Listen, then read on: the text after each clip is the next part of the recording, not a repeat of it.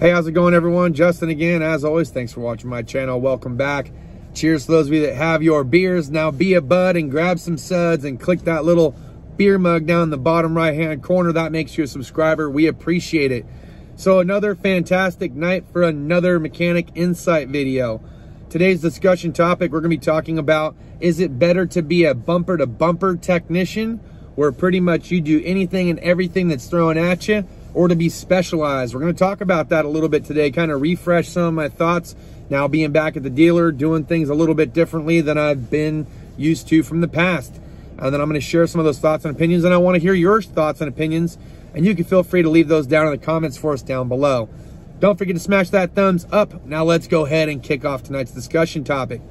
All right, let me talk about being specialized first, because this is something that I've been pretty much accustomed to for nearly a little over a decade now, but the last year now, I've actually done bumper to bumper, but I want to talk about the specialized portion. So my idea of being specialized in a category kind of stems back to what I previously did for the dealerships prior, and then what I did at the independent shop. So in those two situations, I was pretty much what was referred to as a heavy line tech, or a heavy line mechanic. The guy that was pulling cylinder heads, engines, doing transmissions, transfer cases, things like that. I have rebuilt one, maybe even two rear ends in total, and I've done one front differential rebuild. But and I've probably done like 2 or 3 transfer case rebuilds. I've never rebuilt a transmission outside of the ones that were cadavers that I never saw actually work again. Those were the ones in community college. And I have rebuilt a handful of engines, not just for factory stock to go back into a vehicle, but also high performance. It's been a little while since I've done the high performance thing, and that was years and years ago. But that was my specialty. That was my area of expertise. That's what it was that I did. You know, I've gotten a little bit rusty, I think, being out of it for about a year, but every once in a while I get called upon to pull a transmission, and I'm still able to pull them pretty quick. So maybe I'm not as rusty as I thought, but being specialized did help me to learn about all the ins and outs of special tools that were required to pull things, how to get to fasteners that aren't really covered in service information. They're not going to show you where every little fastener is.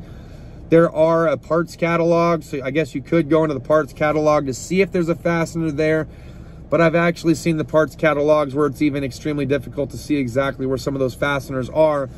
So really, you're kind of reliant on your senses, your touch, your sight, all that stuff, okay? So as a mechanic, you're gonna find yourself working in the dark and working in one particular area, okay? We have some guys over at the independent shop that were specialized in suspension, like Shane. He did steering, suspension, brakes, alignments. That was his jam, that's what he did. I pretty much did heavy line. The owner did electrical, and he did the diagnostics. There was a couple of times when I would have to do some electrical wiring repair, but I never had to like chase down wiring diagrams or schematics. I never really learned how to chase all those things down. This last year, I kind of learned a little bit about that, but we're not quite there yet. There's other guys that are actually specialized in diesels. Like, they're really good at working on diesels. I think Power Stroke Jude, that I think it's safe to say that that's kind of his area of specialty, right? He's specialized to work in diesels, but more specifically, all the different Power Strokes and those are diesels that Ford made.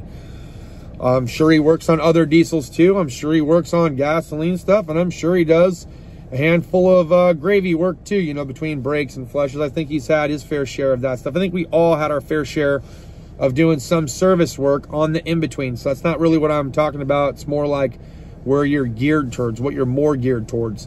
There's some guys that are just really electrical and diagnostic specific because they're really good at what it is that they do. They've been trained in it, and that's just how their brain operates.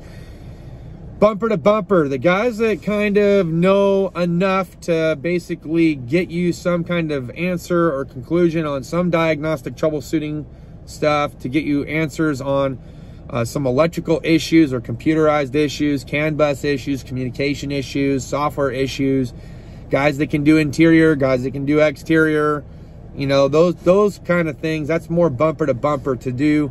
Like if you're pulling a heater core out one day, but the next day you're doing lower control arms, upper control arms, and an alignment, and then the next day you're pulling a trans, and then the next day you're doing some electrical or some CAN bus troubleshooting stuff. Okay, those guys are more of the bumper to bumper kind of guys. Okay, those guys, there's a very select few that can do that. This last year, I've actually been kind of a little all over the place. In the very beginning, when I first got back, I thought I was going to be geared more towards the used car department because of my independent shop experience and working on many different manufacturers. But we had kind of a slowdown in the used car stuff, and we don't really see a lot of other branded manufacturers coming to the dealer for work for probably obvious reasons. My aunt a long time ago said, if you want the vehicle fixed right, you take it to the dealer, like that vehicle to its dealer. And I think a lot of people fall under that mindset. Then there are some that say, we've taken it to the dealer numerous times and they couldn't figure it out, but I took it to this mom and pop shop and they figured it out. That has happened a handful of times. There's been a handful of times working at the independent shop that there were certain newer vehicles that we couldn't access because they have a security gateway module and you can't bypass it. Now, I have talked to a couple of people like Nathan from Polly's Auto, Rob Daughter, a couple of other guys, Cody's Diagnostics, I'm sure, Keith DeFazzi, I'm sure they have their ways around that and how that you can get through the security gateway module. But as far as I know, as far as being a dealer tech is concerned, if I want access to my 2021 Wrangler, I got to plug in a VCI or a micropod, okay? So it's a dealer-specific software. So I take mine to the dealer. So if I have a vehicle issue with my Wrangler, I'm taking it to work and I'm putting it in the schedule and I'm getting it brought in so I can get it looked at, okay?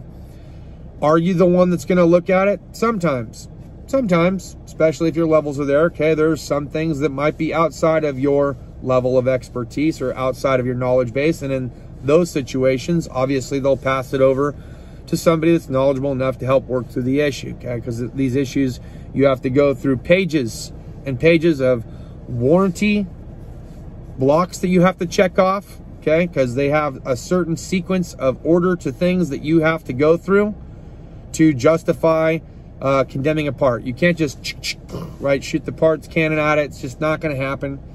There were a handful of times when I was younger in my automotive career, I would shoot the parts cannon at certain things in my driveway. I found out real quick it doesn't always pan out. But getting back on track with whether or not I think it's better to be bumper to bumper or specialized as an automotive mechanic, I'm going to go out here and say that I just don't know. I don't have a solid answer for that, because in some ways I wish that I would have been specialized with electrical troubleshooting and diagnostics, because doing the R&R, I feel like a monkey could do it.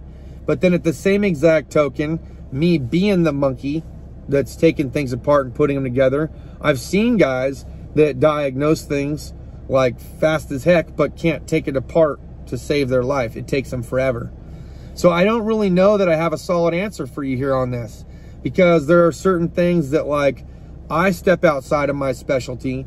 I've been doing a little bit more like interior work, electrical wiring repairs. I've been having to, like, you know, add in trailer harnesses and take care of like air tanks and airbag lines. There's other times that I'm working on some kind of DEF issue. So I myself am kind of stepping outside this whole entire year, outside of my comfort zone of being specialized. And I've been working on a whole bunch of different things. Now, that doesn't mean that I've been getting better at diagnosing anything, okay? There's going to be a couple things that I still have issues with that I'm stumbling across, which is why I decided to share with you guys about asking questions, asking for help, looking up information more than just looking at the service information, but looking up and seeing what somebody else did. But I think that it's going to take me a handful of years to get used to working on everything bumper to bumper before I can be very productive working from bumper to bumper. And I think that was the main takeaway from tonight's discussion topic that I wanted to talk about, was that I don't know if it's necessarily best to be bumper to bumper or if it's best to be specialized, because it depends on which side of the 50-yard line that you're looking at, okay? Because on one side, maybe there's a little bit of wind. Maybe you're fighting through the wind to get across the 50-yard line, and your slowdown is the fact that you just don't know how to fight through the wind, and that's what's taking you so long. But then on the other token, If you're on the other side where you're running with the wind, you're more productive because you're faster, because you already know how to do the things, right?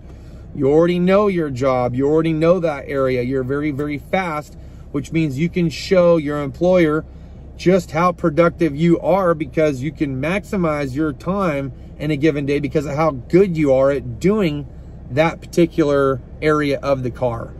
Whereas with bumper to bumper, I feel like you have to have as many years bumper to bumper as I've had being specialized just to get proficient and be productive and maximize your productivity. I have been fighting with my own productivity the last 12 months. My most productive times were during times that I was given stuff that I was already familiarized with doing. My least productive times was when I got given things that I'm not used to doing. And I'm still not as productive as I would be if I was doing stuff that I was specialized in. I'm trying to formulate a new specialty by working through the bumper to bumper stuff. The main focus so far has been electronic vehicles, which is what I kind of thought was going to happen prior to coming to the dealership. We talked about it in a past video where I said EV is going to be the future, and getting the training that you need to understand how EV vehicles are going to work is the future of being a technician or mechanic in this trade. And strictly doing R&R isn't going to cut it anymore. You have to learn those things. And so there are some days I feel like I'm fighting through the wind, and there are other days where there's just no wind and I'm able to at least maybe be 60 to 70% productive.